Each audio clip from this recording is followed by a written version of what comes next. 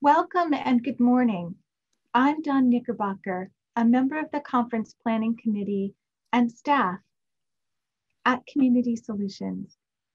I will be your host this morning for the plenary session, along with 4 speakers who will be highlighting themes of our conference title: Pathways to Regeneration, Resilience, Restoration, and Reciprocity. And I welcome everybody here today on this beautiful day. I'm going to start actually with a land acknowledgement. The land that surrounds us is part of who we are. It reflects our histories. The Arthur Morgan Institute for Community Solutions in Agraria is an organization led by people for the land. We are based in Yellow Springs, Ohio, not far from the place where the streams meet and feed into beautiful rivers. These waterways are central to the indigenous creation stories of this land. There are many other sacred sites and stories near us, including mounds that are waiting for us to hear. We need to protect and honor the histories and the peoples of these places, and yet indigenous peoples are not relics of the past.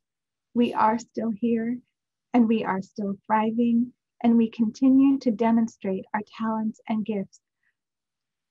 Please join us as we recognize and acknowledge the land. And we invite you from wherever you are to plant your feet on the ground and take a moment to reflect. We acknowledge that this place was founded upon the exclusion and erasures of indigenous knowledge about how to care for these lands.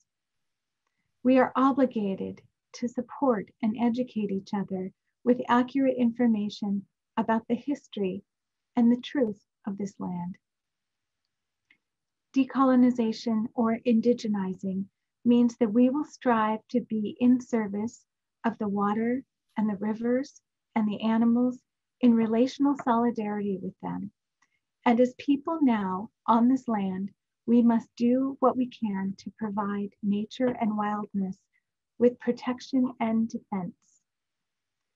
This land acknowledgement was authored by me. I'm Dawn Knickerbocker, Anishinaabe from White Earth Nation, enrolled member of the Minnesota Chippewa tribe from the Otter Tail Pillager Band of Indians, and also with permission from Chief Ben Barnes of the Shawnee Nation, based in Miami, Oklahoma, who was forcibly removed from the Ohio areas in 1831. Other contributors include Shane Creeping Bear, Kiowa, Jerry Neri, Dene, and support from the Greater Cincinnati Native American Coalition. Now we can start. Again, welcome from wherever you are. Again, I'm Dawn. I'm a member of the Conference Planning Committee and staff member at Community Solutions. So I'm so excited to tell you about this morning's plenary session with our 4 speakers who will be highlighting the themes of our conference: Pathways to Regeneration, Resilience, Restoration, and Reciprocity. I'm so sorry to announce that Rowan White will not be able to join us for this morning's session. She has been deeply impacted by the threat of fires in California. She will be joining us for the afternoon breakout session at 2 p.m. Eastern Standard Time, and of course for the keynote speech this evening. Our other scheduled speakers will be making a 30-minute presentation, and we will now follow that directly with a 10-minute Q&A for particular speakers. Please post your questions in the chat. Each of these speakers will also be in one of 6 breakout sessions this afternoon, where we'll be able to go in much more depth and have more conversations. So now, our first speaker is the Executive Director of the Arthur Morgan Institute for Community Solutions, Susan Jennings.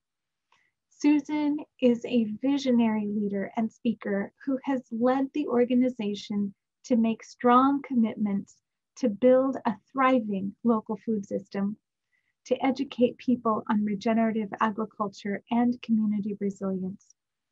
Susan will be speaking to the moment we find ourselves in at a time of so much uncertainty and unraveling, and how we can move forward with hope and energy. Thank you so much, Dawn. I really appreciate the introduction and the beautiful land acknowledgement. Now, let me see if I can share my screen. Okay. Oop.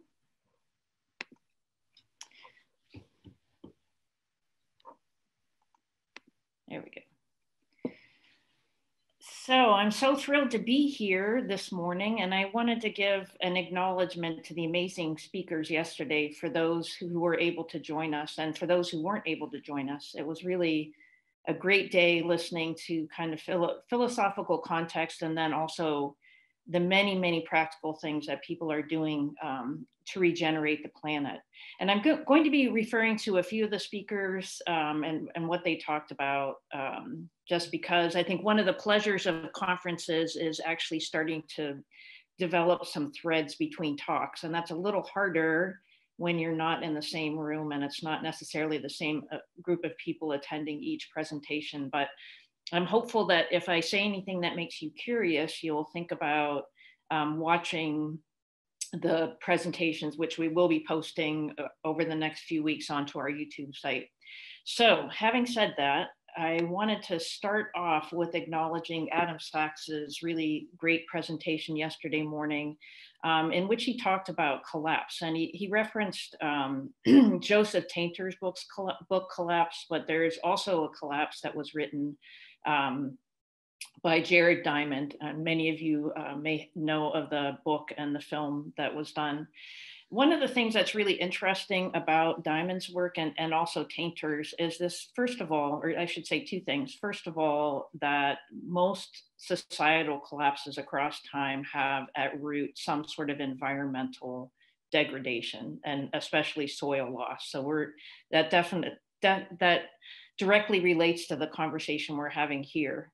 The other thing that's very interesting, that one of the key threads of Diamond's book, is that societies that recognize that they're in collapse or that they're in trouble and do something about it are far more likely to succeed or to make it through the transition than those who just keep rolling along and trying to pretend that things are going to get better without substantive changes. So I would hope, or I would think, that pretty much anybody who's in this conference, and certainly all the speakers, are understanding that we are in this huge transition that you can see reflected in these books that I put. These are just a sample of the books that have been written about the Great Transition or the Great Turning, or this huge shift that we as a society are going through, and that we could choose to really go through mindfully. I would guess that we've been in transition for at least 3 decades. We probably have another 3 decades of transition, and we're not quite sure what's going to be, what the world will look like in 3 decades, but it will certainly look different if we are mindfully paying attention to the fact that things are shifting. And so some of the big changes that these authors and others talk about are the need to shift and from fossil fuels to renewable energy, from debt-based economies and inequity to healthier exchanges between people and the planet, from limitless growth to living within our boundaries, and from monocultures of all kinds, including the new liberal project, which has essentially taken over the planet, to really thinking about biodiverse economies and supporting biodiversities in people and planet. And so in this setting, COVID is just really one of the Jenga sticks, or a card, if we're thinking about the society that we're living in as really just kind of a card game or a Jenga game. And everything has, including, you know, our pharmacological system, our food system, our economic system, really were on the point of collapse or already collapsing. And COVID and the shutdowns related to COVID just kind of were the straw that broke the proverbial back. And nowhere is this more obvious than in our food system. And some of us who live in farming areas may be seeing full shelves now, but you will remember that this spring we had scenes like this where their food was being kind of plowed back into fields, and chickens and other animals were being euthanized. And meanwhile, we have millions of people that are food insecure in the US and across the planet. So the challenge, as we all know, is that our food system has kind of been built on an industrial model, and food is not a just in time. It's not like creating widgets. You can't grow food at the drop of a hat, as all farmers know, and it's also a very brittle and a very brittle system, which is not going to be repaired. So just a little bit of context about our organization. I mentioned yesterday that we were founded in 1940, 80 years ago this month, by the gentleman on the left, Arthur Morgan, who's an engineer and educator. Interestingly to me, he was really prescient about globalization. He founded the organization just before the onset or the entry of the US into World War II. And although I don't think the word globalization or relocalization were really words that folks used at that point, he basically wrote very compellingly that urbanization and globalization were going to be a real challenge to democracy, and certainly to the stability of small communities and the culture that small communities generated. And I think we can all say 80 years on that has been true, not just in the US, but worldwide, that globalization has been a real issue. One of the key outputs of our organization a decade or so ago was the production of this film, The Power of Community: How Cuba Survived Peak Oil. And again, it feels very prescient, thinking about the arc of the film and the arc of the conversation around Cuba, which was thrown into disarray with the collapse of the Soviet Union and had to transition an industrial food system based on abundant fossil fuel into a system of agriculture, local organic agriculture. So more recently, these are the strategic areas that our board put together in 2015. I think, Peter, you were on the board at that point. And we basically recognized that relocalization, the idea of relocalization and transition, was really a key way to make it through the big transitions, that people thinking about growing food locally, about more localized economics, and in general, really thinking about bioregionalism and just breaking, as again, Adam mentioned yesterday, breaking down the sort of centralized system into units of exchange and units of governance that are actually productive. So 3.5 years ago now, we bought a farm at auction. It was just after our first soil conference. And Peter, you were there. Peter, you were there for a lot of this. So this huge farm, or it was a 250 acre farm, came up on the outskirts of Yellow Springs, came up for auction. And a number of our members, you can see the people over in the left-hand side who encouraged us to buy it. A number of people came forward with offers of loans and gifts. And we ended up buying 128 acres, which we now call Agraria. So one of the reasons we were interested in purchasing the farm, beyond thinking of models for the relocalization of food, is the recognition that our food system, the way that we do food, beyond being unsustainable in terms of getting food to the people who need it, really is not benefiting the environment. It's not benefiting farmers. It's not benefiting community members. So as you know, climate change is impacted by the way we grow our food. Agriculture, there's estimates that up to 40%, I think, of our greenhouse gas emissions are somehow related to the way that we grow our food. And also obviously impacts, climate change impacts our farming. Here in Ohio, climate change manifests primarily as too much water or not enough water, and sometimes that's both in the same season, as happened in 2018 here. We're also impacting, obviously, waterways. This is the end algal bloom in Lake Erie. our runoff from Agraria actually goes to the Gulf of Mississippi, and the Miami River, that we're part of the Miami River watershed, actually is the #2 contributor of nutrients to the dead zone in the Gulf of Mississippi. And as I mentioned, it's not really the current system is not really benefiting community or farmers either. Although we have agriculture is the #1 industry in Ohio. Last year, we had approximately $2 billion worth of soybean harvest and $2 billion of corn harvest.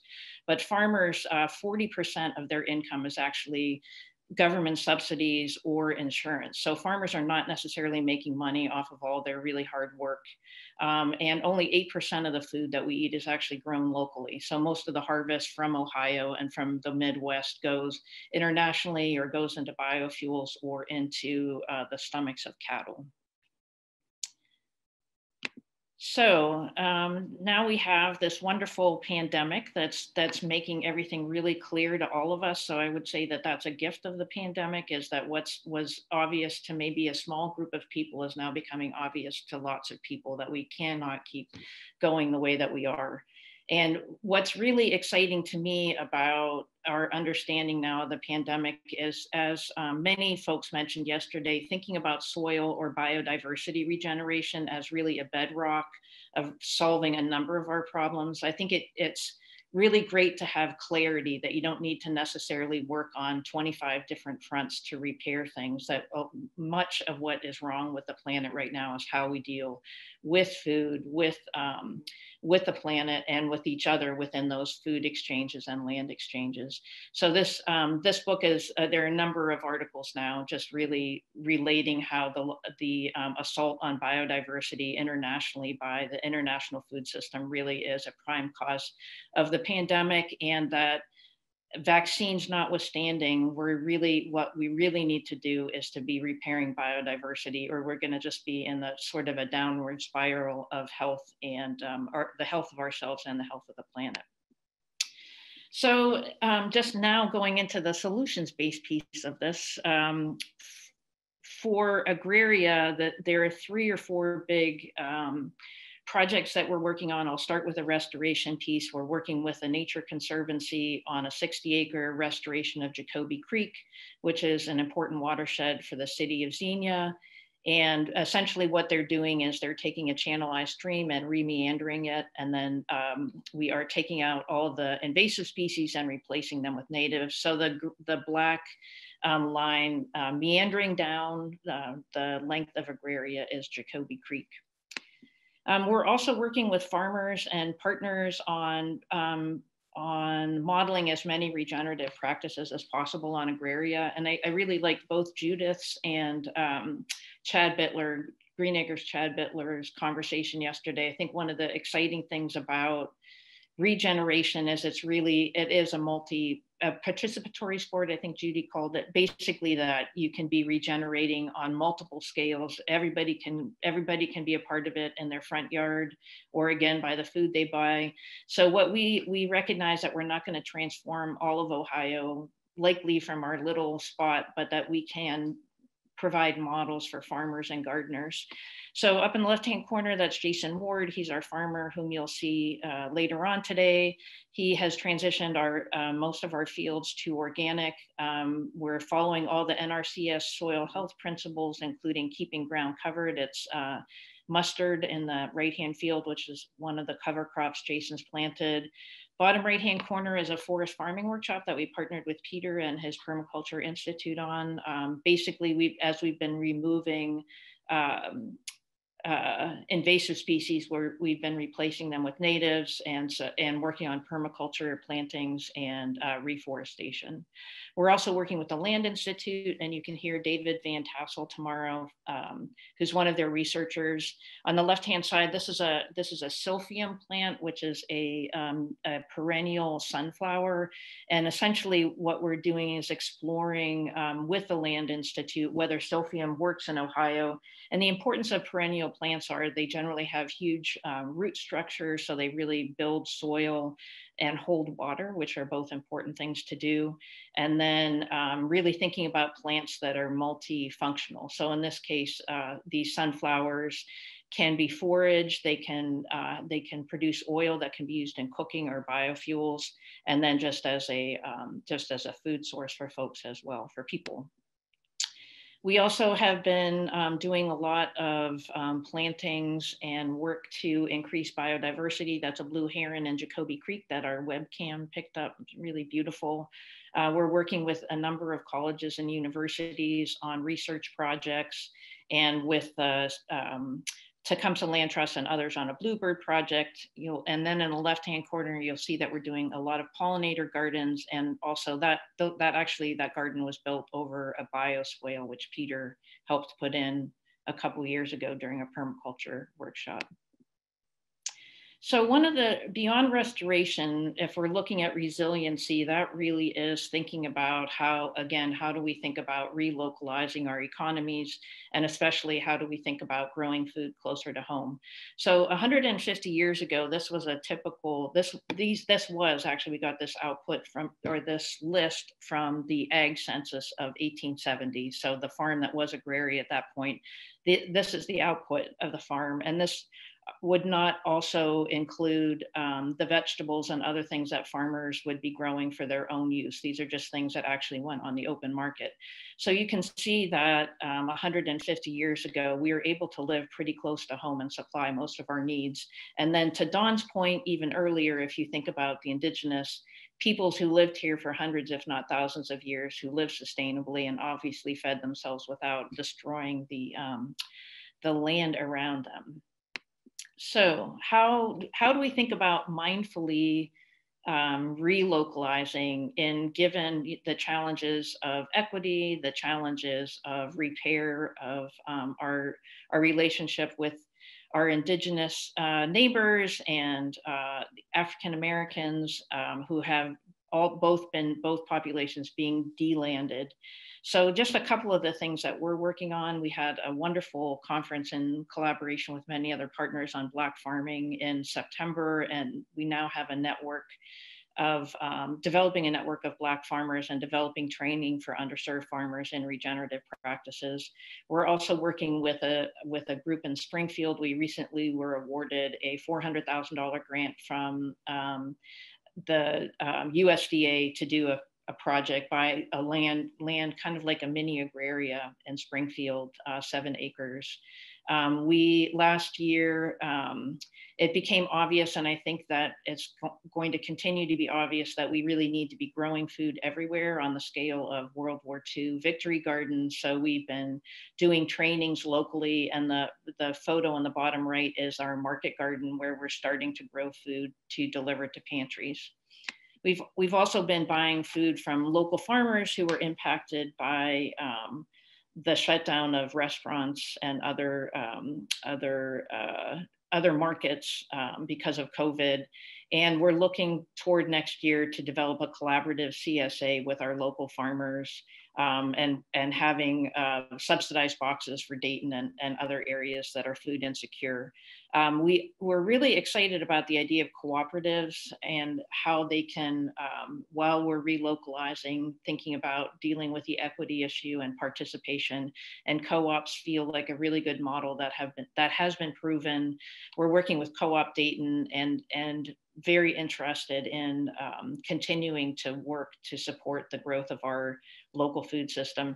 And I think everybody on this call would know this already, but essentially one of the challenges of relocalization is that over the past, I would say primarily since World War II, but most of the infrastructure for food right now is really focused on the Cargills of the planet. So it's almost like having to start from scratch in developing supply chain logistics for local food. But there's a lot of people doing very interesting work, and we're really grateful to be working with some of them and learning from others. Also on the resiliency end and reciprocity, we're doing quite a lot of education. We were able to get a grant from the Ohio EPA to develop a teacher training. On the right-hand side, you'll see teachers throwing seed balls into one of our one of our fields, we had 36 educators here from regional schools coming to study how soil health could be used across the curricula. And we've had several field trips from area schools.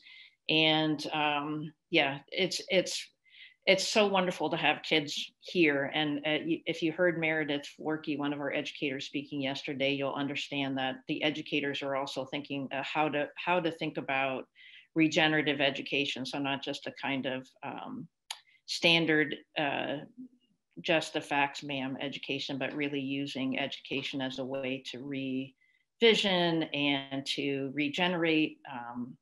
There's actually, which I'll talk about in a second, there's an organization called Regenesis that we're partnered with to do a regeneration conference. But one of the things that they talk about is thinking about regenerative practice as a practice that evolves all the players in the system. So it's not just, it's moving from let's repair things to let's move forward in a way that evolves the system, but then also involves all the players. So we are not, I wouldn't say that we're in a place where we understand all of it, but we are in a place of inquiry. And as Dawn mentioned, thinking about having two ears and one mouth, and having the right people around the table to help us understand how to move forward.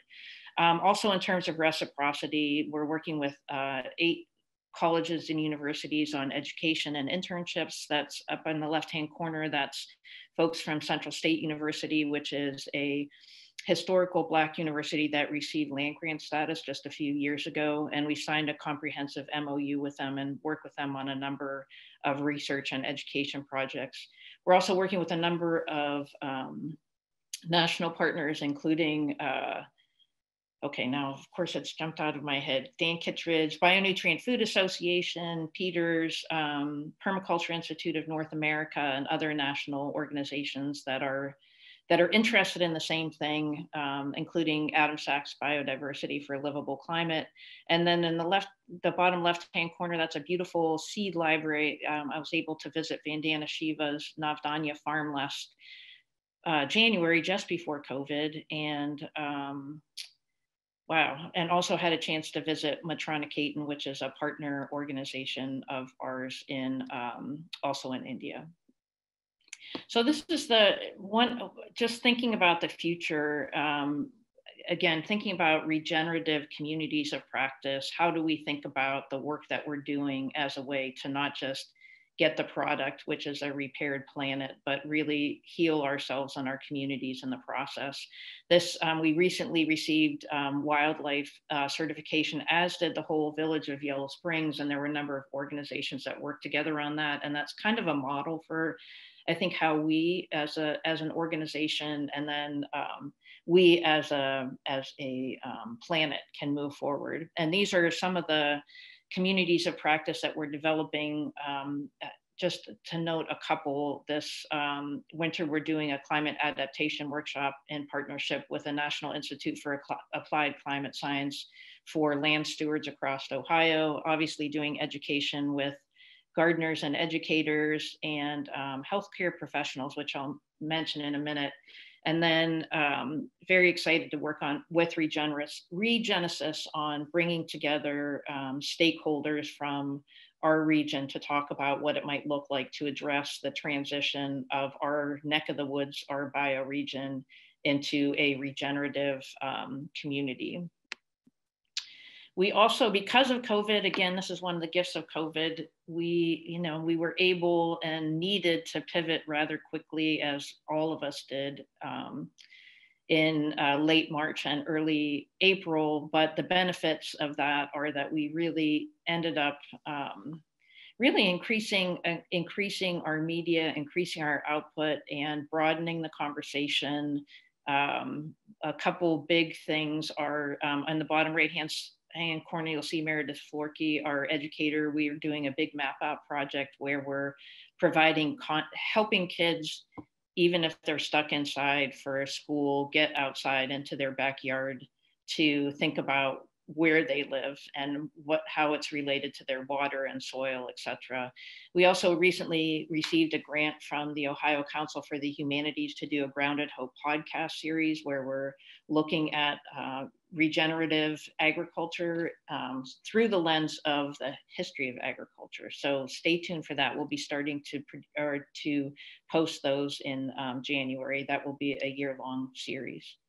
And the next, well, it's not the next conference, but just to circle back to the healthcare professionals, we're recognizing that one of the challenges that we face, one of the reasons why we all sort of look to pharmacological answers to biodiversity questions is because we don't necessarily have the context to think about nutrition more broadly. So we're hosting this conference. These are two of our main speakers, Dr. Drew Ramsey and Dr. Vandana Shiva, in June, looking at how soil health impacts human health and how that all relates to where we are on the planet. So that is it for me.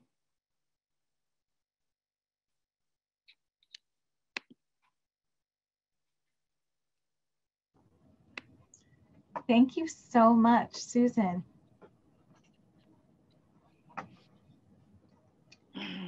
Susan, thank you so much. That was an incredible presentation. Oh, thank you. Yes. And so please put your questions for Susan in the chat. And I know that that was a lot of information, and we are just doing so much at Community Solutions. It's lovely to see. Next up, we have Peter Bain. Actually, we are going to do a couple of questions before we go into our next speaker. One of the questions that I have, when you talked in your introduction about COVID, and right now, I think across the United States, COVID is the third leading cause of death in the US right now. And for each person who passes, there's at least 9 people mourning. And of course, we're mourning in separate spaces all over the United States. And you talked about the sense of hope that we can feel, and some of the silver linings and the lessons that are learned through this time of distancing from one another. And I'm wondering if you could maybe tell us about how we can, as individuals, plug into the work that's being done so that we don't feel so isolated. Thank you, Dawn. That's a really great question. And I appreciate you recentering us, or recentering me, on the fact of what a big challenge COVID is and the grief that many people feel. I was reminded, and I can't remember who said this, there was a meme that went around maybe 10 years ago that was collapse now, avoid the rush. And I think the idea basically is, again, that is the sooner that people kind of reorient themselves to the new reality, the sooner as individuals and as communities and as the globe, the sooner we're able to be productive. So, and that doesn't, I think there's like huge amount of grief and disbelief and yeah, I mean, I think grief is probably a good word for it, not just for people, but for the sort of trajectories that many folks were on that will never be reconstructed. And in fact, Richard Heinberg, who presciently said that we were going to need, I think, 50 million farmers, also said that psychotherapy was going to be one of the most important professions.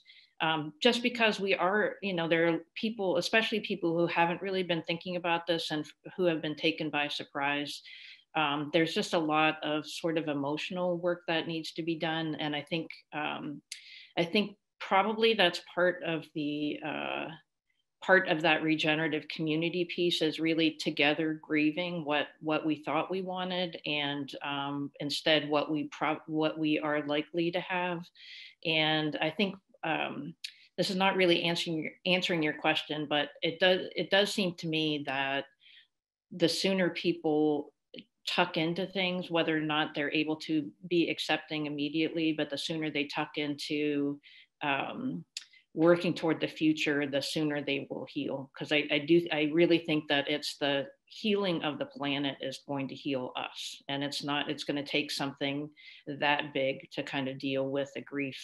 But I do think, and I don't know if it's a role for community solutions, but I certainly see that some kind of transitional psychological support, especially for young people. I think, when you've gotten to be a certain age and have been through a few hard knocks, you don't really expect the world to kind of kowtow to you, but that's not the world that a lot of people have been living in. So I think some kind of transitional support is a really important work that maybe somebody on this call would be interested in exploring.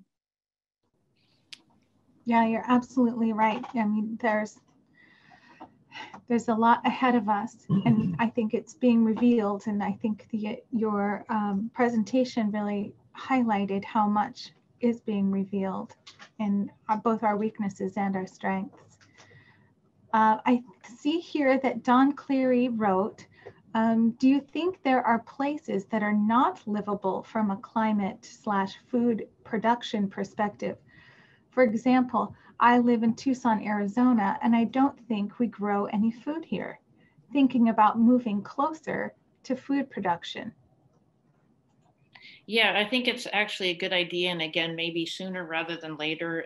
When I give a variety of this talk to folks in our area, I mentioned that we're likely to be the center of we're likely to get even more climate refugees than we already have, because we have abundant soil and water here, and we're away from the coast, and we're also away from the big cities. So I do think there's going to be mass migration within the US, even if we're able to somehow miraculously stop migration from elsewhere.